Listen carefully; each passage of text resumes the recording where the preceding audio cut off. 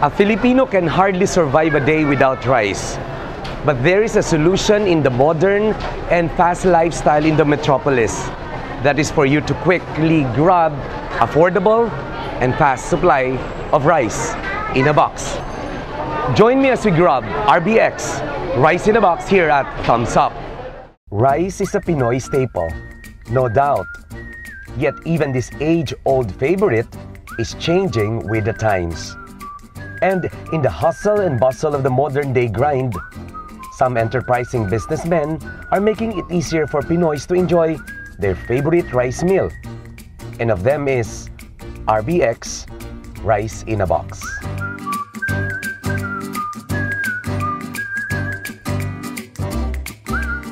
RBX Rice in a Box is a rice meal takeout company that started its way in the food takeout business in the year 2000 at Manila's Chinatown.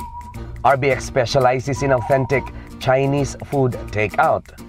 And company's main products are a variety of fried rice and rice toppings that are prepared fresh in front of the customers. Freshly cooked and packed in convenient takeout boxes, RBX rice meals are simply perfect for people on the go. And what's best, RBX Rice in a Box delicious and filling meals start as low as 36 pesos per meal. Where will you find the most affordable rice cooked in the best Chinese way right before your eyes with toppings from a wide variety of choices from chicken, beef, even fish, and others? Only here at Rice in a Box, as affordable as 36 pesos. And it's very convenient, very fast, and cooked right before your eyes. Rice in a Box started in year 2000.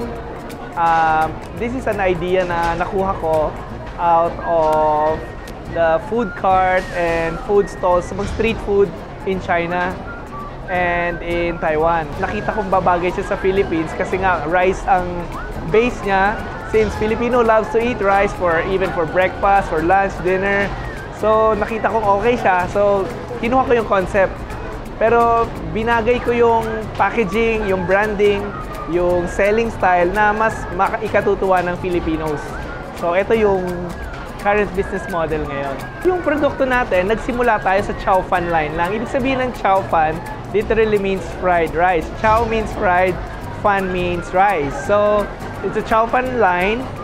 During that time, hindi pa kasi siya popular sa Pilipinas or sa masang Pinoy, hindi pa kilala ano ang chow fan. Pero nung dinala natin siya dito, sa simula medyo mahirap siyang ipaliwanag ano to.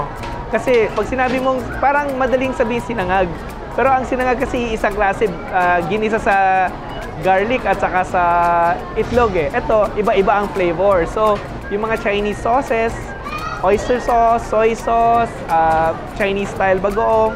So halo-halo, tapos naka-bits, mga giniling or tinadtad yung mga meat sa chow fan. So mas madali siyang kainin.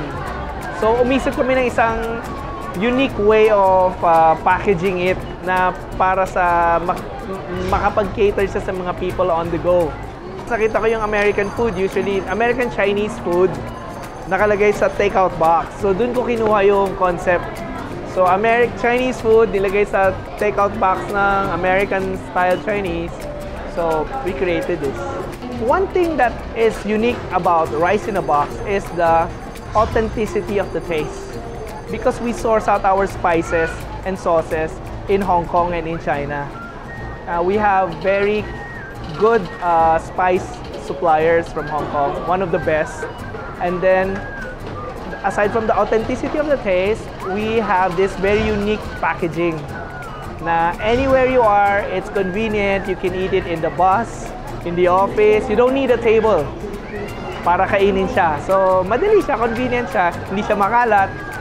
And then, lastly, our price affordability. So, medyo mura tayo compared sa big fast food chain. So, we have a very complete meal at 36. Most expensive na natin at 59. Compared to other companies that sells Chinese food, is still very, very competitive. Very Chinese, only at 36 pesos. Every Filipino will have a good meal right in this box. RBX Rice in a Box has grown in and around Metro Manila during the past 10 years and is poised to establish its presence in major cities across the country. Currently, we opened our 103rd outlet. So for the past 8 years, we've been expanding. Now we're trying to expand out of Metro Manila na. We have outlets in Naga, Bicol, we have in Cabanatuan, in Laguna, Cavite. Our franchise package starts at 300,000. That's the most basic franchise package. And then for a store like this, it costs about 350 to 400,000. It depends on the size of the store. One unique thing that we have is we have a very strong commissary support. Everything is pre-mixed, pre-packed.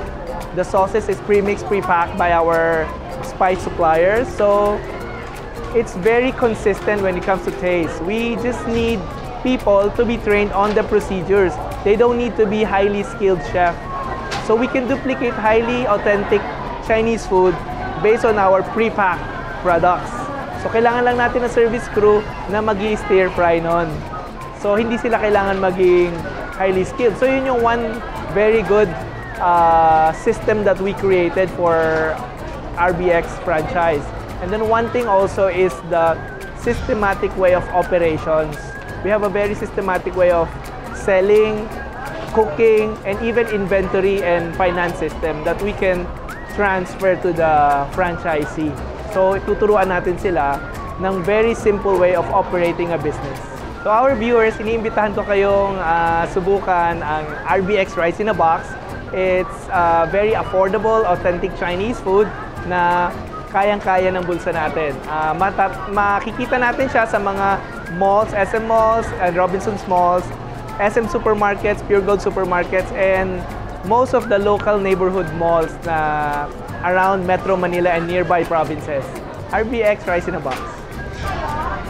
Well, I may not look like him, but certainly I can enjoy rice in a box the way he did and the way every Filipino will. Very affordable, fast, Filipino. And for that, I give RBX Rice in a Box thumbs up.